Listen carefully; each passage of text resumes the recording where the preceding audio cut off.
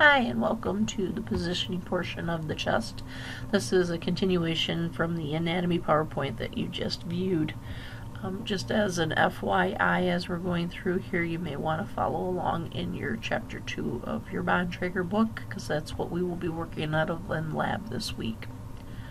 For lab, we will be concentrating on 3 positions. Your PA in lateral, both of those will be done upright. If your patient's unable to do these upright, then we will do a D-cube. So you will be responsible for 3 positions for your evaluations for me in a couple weeks. That will be, again, PA, lateral, both of those upright, and you will either have the right lateral or left lateral decubitus. PA chest x-rays. We always try to get the patient upright. You do need to apply shielding to the back of them. This can be one that you use the half apron, or you can use the lead apron that you slide behind them on wheels. We set our SID for 72 inches, and we place our patient up against the board. You do need to go through and ask those questions about jewelry, remove the bras, place them in a gown with the opening in the back prior to bringing them in for your positioning.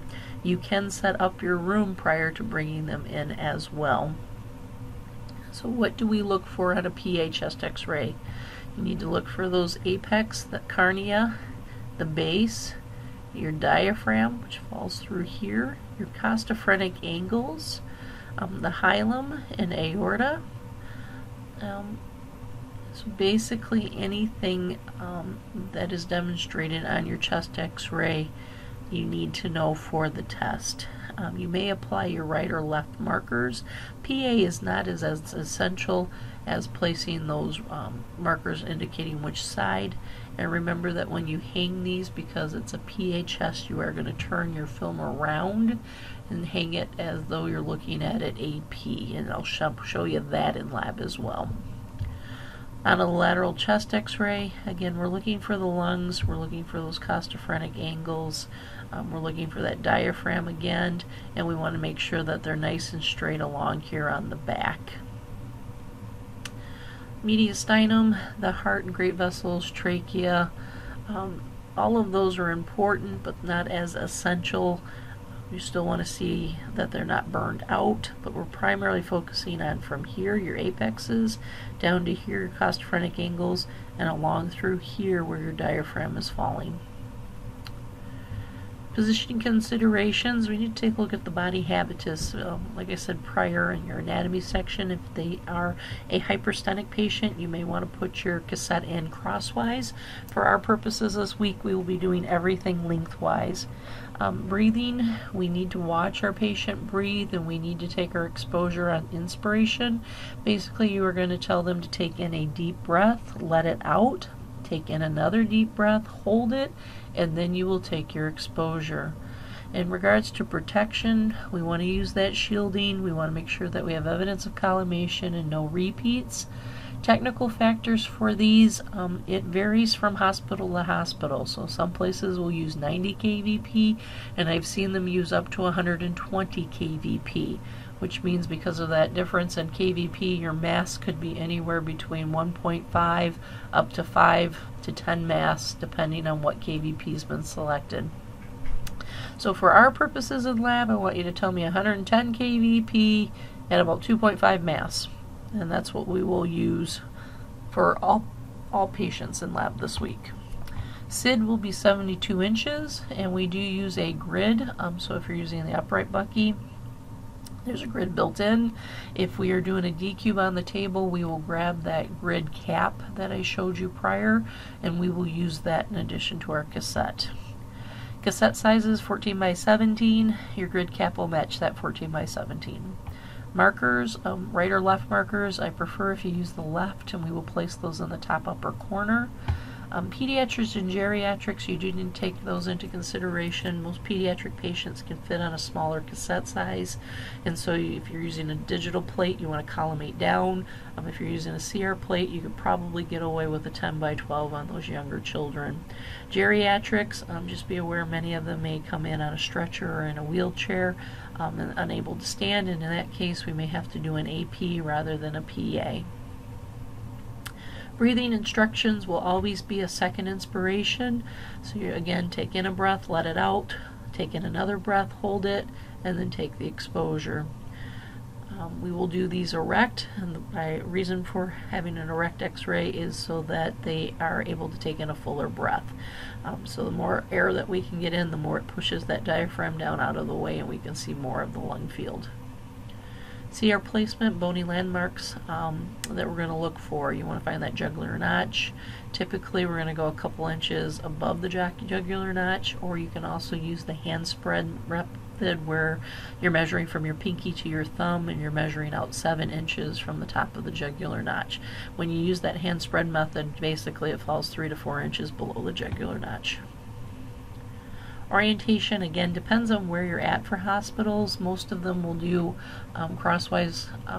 We are going to do lengthwise for our purposes, just so that you're doing lengthwise for lateral and lengthwise for your PA. Digital considerations, you want to collimate down to help decrease scatter. This will help to improve or increase your contrast levels on your films, which is your dynamic range. You're going to center, and we're going to use what's called automatic exposure control. If you set up the manual technique, you'd set it at 120 or 110 at 2.5 or 5 mass, and then your AEC actually will select that technique for you, and I will demonstrate how to use that in lab. So when you're using the AEC, the machine's actually choosing what technique it wants to use for you. We always follow ALERA, so as low as reasonably achievable with our technical factors, so higher kVps, low mass are ideal. But like I said, we do have a facility that uses 90 kVp, and that's just because the digital plates are so sensitive now that you can actually get away with lower techniques on these patients. Exposure indexes, or S values, I'm going to show you these in lab. On our Fuji system, it's inversely proportional, so the higher your number, the lower the dose.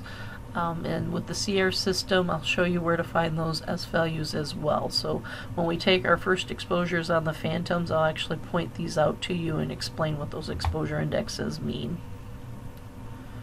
Positioning of the chest, we're going to go through the PA and lateral, but also be aware for the test you need to be familiar with the other positions, and we'll touch upon those in class on Monday. So the PA, lateral, and decubes we're going to focus on in lab, but you do need to be familiar with these other positions that are listed in your book. Also understand that soft tissue neck studies can be done. You're basically going to do an AP and a lateral on these, and we're going to use less kVp when we're doing these. We're not going to cover those for evaluations, but you may be required to do those when you get out to internship. You'll also learn more about these when we do esophaguses, when we get into the contrast study exams in winter semester. So, for a PA chest, 14 by 17, you're going to place it in lengthwise, smaller for a pediatric. You have your grid built into your Bucky tray. We use a high kVp, low mass, so for our purposes, if you tell me 110 kVp at 2.5 mass, that's what I expect you to know for right now. You're going to shield your patient, use 72 inches, and collimate down to your image receptor.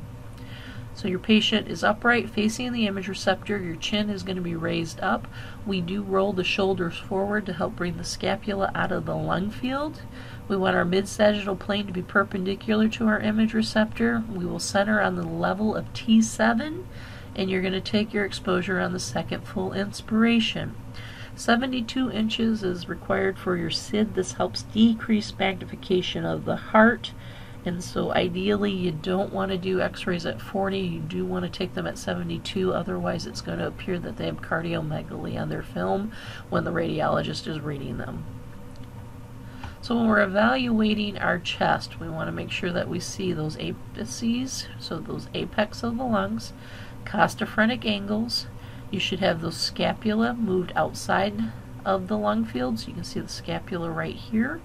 No rotation, they've done a full inspiration, no motion, a nice long scale of contrast, or a wide dynamic range, and you should see the faint outline of those vertebral borders.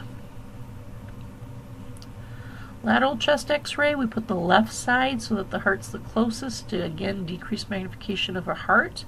Use the 14x17 lengthwise with the grid, which is built into your Bucky. Right now, just again, 110 at 2.5, you can remember that, and then we're going to bump it up to 5 mass for our lateral, so you're going to use slightly more than the PA. Keep your sit at 72 inches, collimate down, and again use shielding on your patient. So we want the left side against the image receptor. Make sure their back is nice and straight. You may have to put your hand on the shoulder blades and back to make sure that they're lined up. We are now centering along the coronal plane. We're going to raise the arms up and out of the way so that they don't interfere with the lung field. And again, take that on the second full inspiration. So on our chest x-rays, here's our entire lung field that we can see from the apices down to those costophrenic angles. Here's the diaphragm. Make sure the chin is out of the way, arms are out of the way, there's no motion, there's no rotation on the back. Again, a nice wide dynamic range, and we want to faintly see the ribs through the heart shadow. AP chest x-rays can be done on the portable, and we'll demonstrate the portable in lab and how to do these. You're going to use a 14x17, place that crosswise. Some people, you may want to place an image receptor lengthwise, especially on those really tall individuals, because they'll have the nice long lung fields. You again roll the shoulders out of the way if you can. Central ray is going to be the mid-sagittal plane and still T7. You're going to use a 72-inch SID. If you can't, then you try to get as close to 72 inches as you can. So if there's room limitations, try to get as close to 72 as you can. We're going to still take it on a second full inspiration, and you're going to use a grid cap, but understand that the purpose of grids is to clean up contrast or clean up the scatter. If your facility doesn't use a grid cap, it's because they're trying to demonstrate a longer scale of contrast. And then if you don't use a grid, you have to adjust those technical factors for a no grid, since everything I've been teaching you is about a grid. So on an AP, it'll look something like this. You can see one of the problems with the AP is that your heart is going to be slightly magnified. Sometimes that chin rolls into your image. Sometimes it's very difficult to get the scapula out of the way. And if there's air fluid levels that we're trying to demonstrate, it's very difficult to see those as well. Lateral decubitus will have to be done if you have to do AP, so if your patient's not able to stand, you'll do your lateral decubitus. Your patient's going to be on your left or right side, depending on what you're looking for. A 14x17 image receptor with a grid cap. Again, depends on the hospital you're at, but for our purposes, we're going to use a grid. Same technical factors you used for your PA. Your mid-sagittal plane will be perpendicular to your image receptor. Your centering is still on T7. You want to raise those arms above the head, and you're shooting with a horizontal beam. So in here, you're going to demonstrate the entire lungs. You can actually see that line where that air has risen and the fluid has started to settle. So your arms are out of the way, no motion. You can see the vertebrae. You have a nice long scale of contrast or a wide dynamic range. Lordotomy